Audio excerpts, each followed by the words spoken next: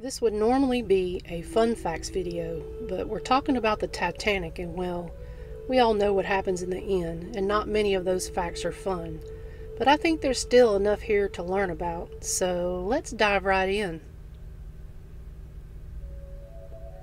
Construction on the Titanic started in 1909, but wasn't complete until 1911. It took 15,000 men and $7.5 million to make her seaworthy. Today it would cost over $400 million to build her.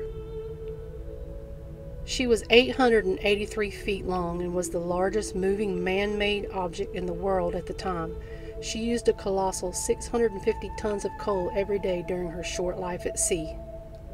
Her maiden voyage began on April 10, 1912, with 2,208 people on board.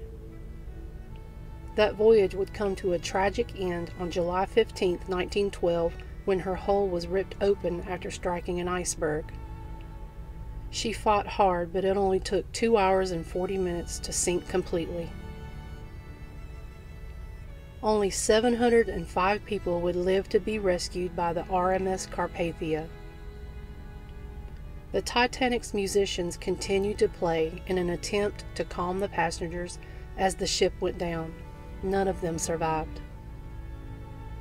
Bandleader Wallace Hartley's violin was discovered in an attic in 2006. It was thought to have been lost at sea. It auctioned for over $1.7 million. Captain Edward John Smith made no attempt to escape, as he knew it was his duty to go down with his vessel. It was reported that his last words were, "Well, boys, you've done your job and done it well. I ask no more of you. I release you. You know the rule of the sea. It's every man for himself now, and God bless you."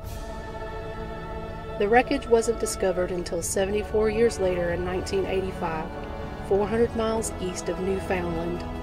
She was resting 13,000 feet below the surface of the North Atlantic Sea. Many of those who went down with her were very affluent, prominent members of society, including John Jacob Astor IV. He was considered the wealthiest man in the world at the time. He was worth an estimated $87 million. That's $2.2 billion in today's money. Included on the Titanic's first-class amenities list were 20,000 bottles of beer, 1,500 bottles of fine wine, and 8,000 cigars.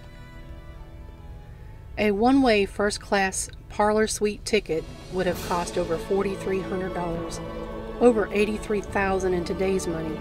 A second-class ticket would have cost $60, or $1,200 in today's money.